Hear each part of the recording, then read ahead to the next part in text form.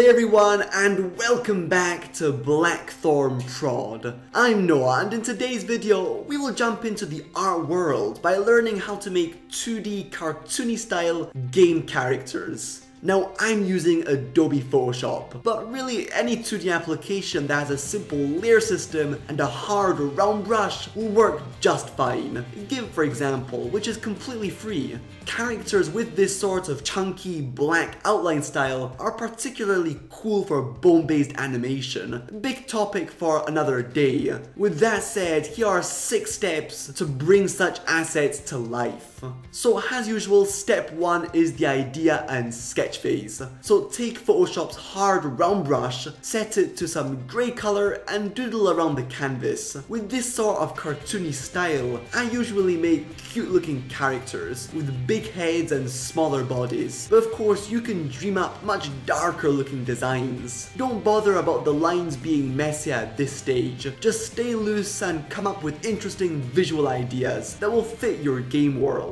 One cool tip to keep in mind when going through this first initial step is having some reference photos laying around the canvas. For example, if you're making a shark-like monster, search up great white shark photos. If you want to make a mix of scorpion and giant spider creature, well then go and have fun looking for inspiring photos that will fill you up with creative juice. Having some reference will make your designs look a lot better, but can also be used to simply trigger ideas on what to draw, because even the most creative person will have some days where he just doesn't feel inspired, and so a quick look around the internet at what planet Earth has to offer can fill you up with cool character design and of course environment ideas. Once your sketch complete, it's time to make a new layer called inking and set that same round hard brush to a much darker shade. You don't need to ink in pure jet black, but I often do with something quite close.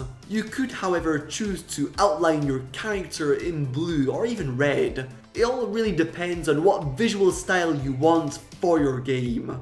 Now in this step, you basically need to clean up your sketch as well as add some little details to the design.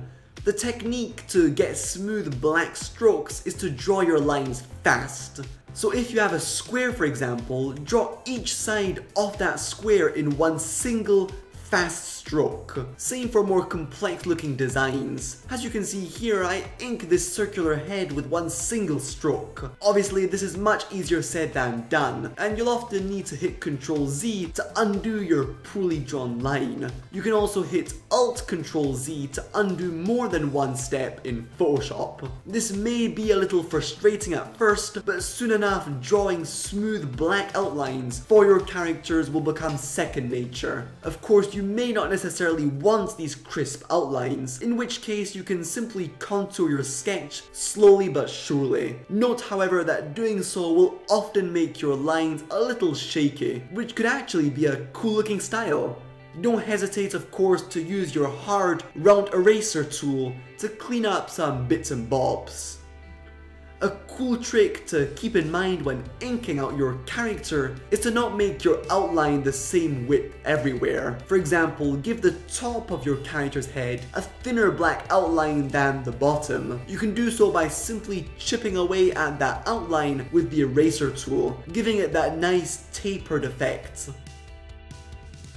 Also, use a thinner brush for smaller parts of the design. So for example, my character's ridiculously small body will naturally look better with a thinner black outline. Lastly, to add an extra bit of life to your assets, scale down your brush's size and draw in a couple details that may not actually appear in your initial sketch. Now of course, this completely depends on your game's style. You could weigh down your monsters and heroes with a bunch of details, or like me, keep this chunky and simple by perhaps simply drawing a thin little line under the eyes, mouth and bellies. Awesome, it's now time to do some coloring. So I'll make a new layer called main colors, this one underneath my ink layer, because remember, stuff drawn on the above layer will render in front of stuff drawn on bottom layers. And so we don't want blobs of color hiding our painfully drawn outlines. So scaling up my brush, I'll cover my characters in color, not thinking just yet about shadows shadows and details. At this point, you're simply looking for color combinations that will fit nicely with your character and world. So of course, don't hesitate to try out multiple colors on the same design until you find the best looking effect.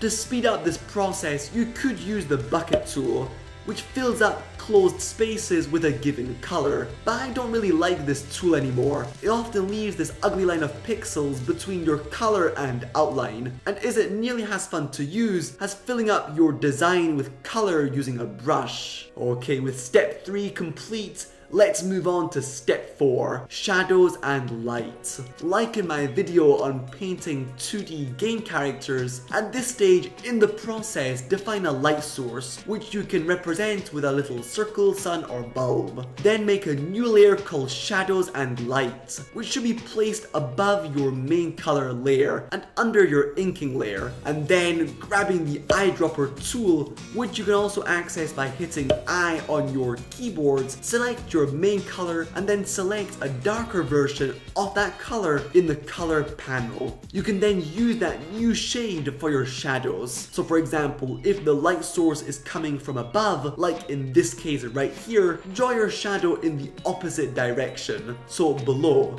Grabbing your eyedropper tool once again, take your main color and this time grab a lighter shade of that color, using it to highlight parts of your character directly touched by the light source. This extra little step will make your character feel a lot less flat and boring and will really give it a sense of space in your world.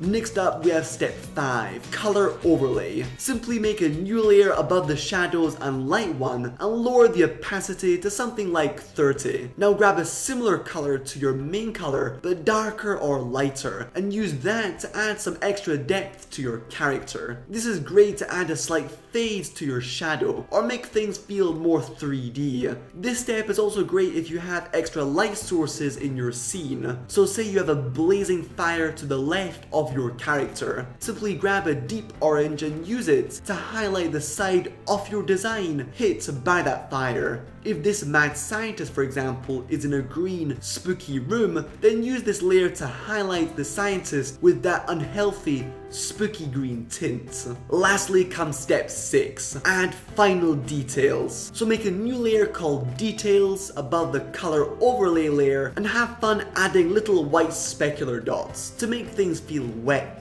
This is great for cute cartoony eyes. I usually scale down my brush and add little veins to some of my creatures, or slight highlights to cracks and ridges. Before wrapping up the video, here's a final trick. Say you have a background in a similar cartoony style. This fact can actually render your creatures and hero harder to spot for your player.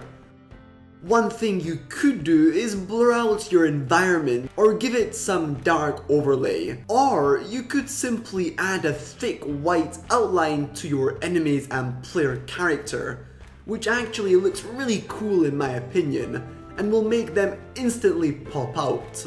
Maybe evil bosses and enemies could be highlighted by thick red outlines instead of white ones, which makes things even more clear to the player from a gameplay perspective. With that said, I hope you enjoyed the video and learned something new. If you did, it would be wonderful if you could support me via Patreon, like these top supporters, whom I thank greatly. This will help me continue making regular content, as well as buy better equipment to up the video quality. Hitting the like and subscribe buttons would also be really appreciated. With that said, stay tuned for plenty more game dev content. Have a great day.